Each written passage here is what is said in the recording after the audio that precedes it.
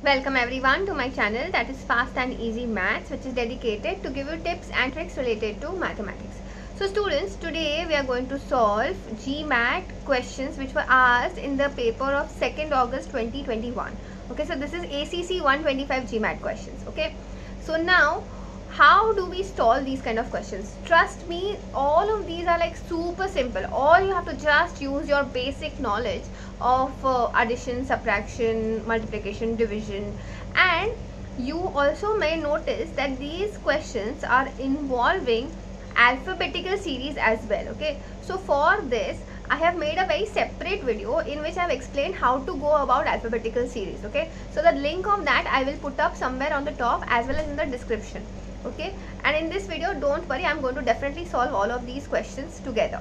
Okay, so for the first one we have 5, which is followed by 2, which is then followed by 17, then it is followed by 4, and then we have to find out this particular number which will be followed by 4, and then which will be followed by 6, and then it is followed by 47, which is followed by 8, and which is followed by 65.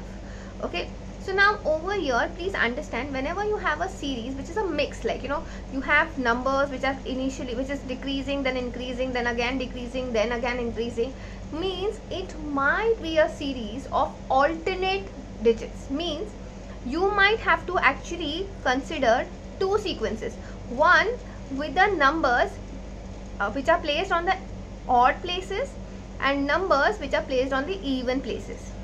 So you now saw how easy this entire sum became.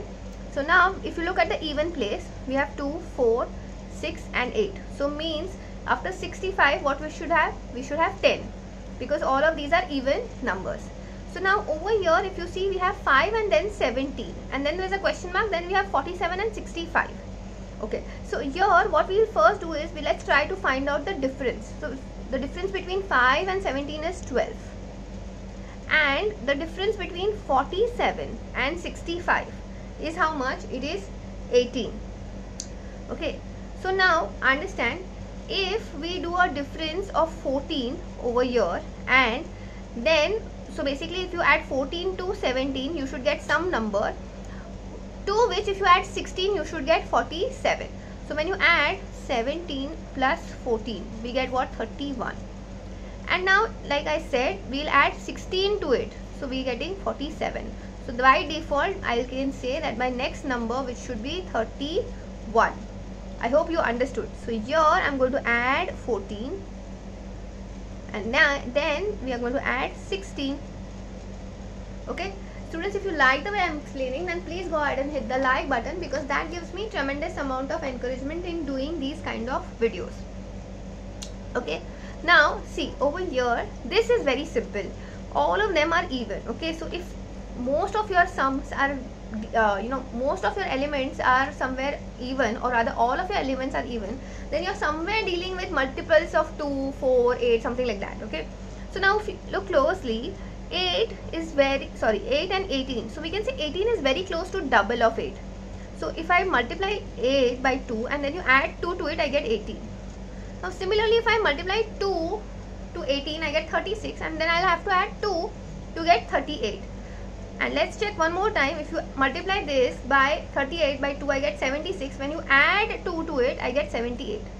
Okay, similarly for this also it is true. So next what we should do is multiply by 2. When you multiply by 2, you get what?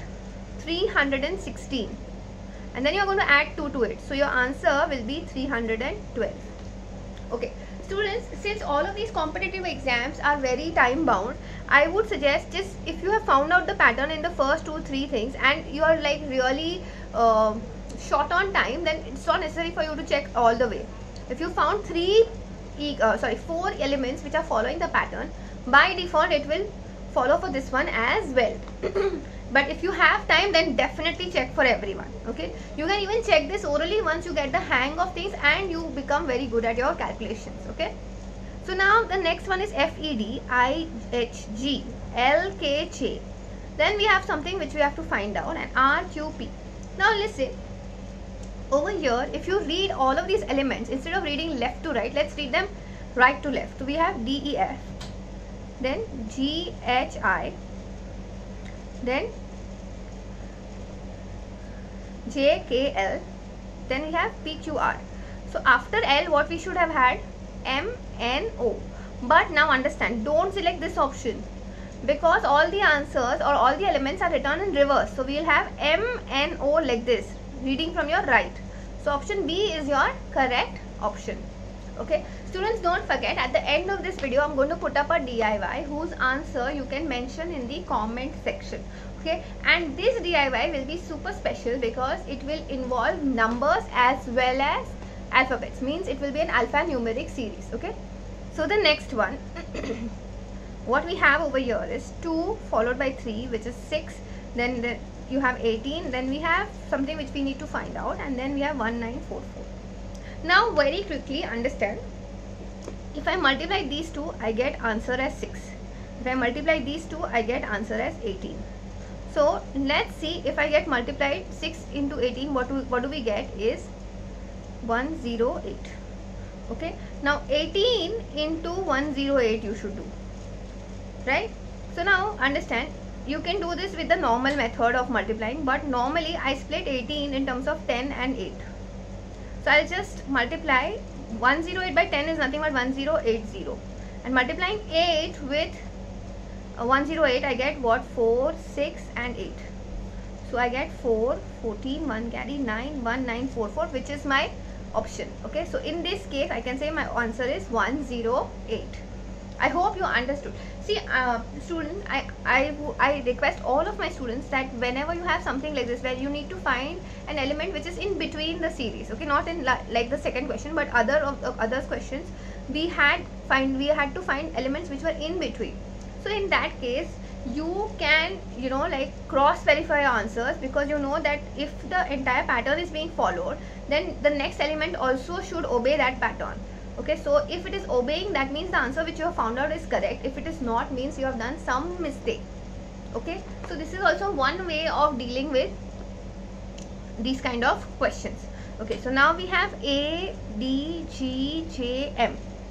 Okay, then we have B, E, H, K, N. So this is a K, and this is C, F, I, L, O. Now if you look closely, what is the alphabet which comes after A? B. What is the alphabet which comes after C? B, which is C. So your answer should have, the first element should be D. So this one, option D, is cancelled.